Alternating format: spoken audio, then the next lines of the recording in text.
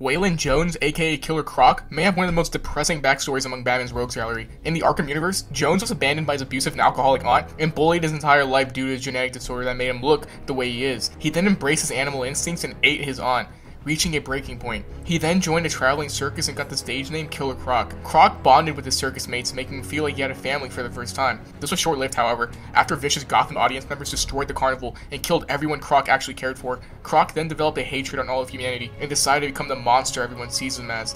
Driven by hatred and bloodlust, Croc then started regularly working with Gotham's mob organizations and became a brutal hitman, like we saw in Arkham Origins, and the rest of the story we see throughout the Arkham games. Despite Croc committing a lot of heinous crimes, you can actually see where he's coming from. Even Batman sees it. Batman knows he has to lock Croc up for being a threat to innocence, but he understands that Croc isn't a monster, just another soul that got corrupted due to human nature.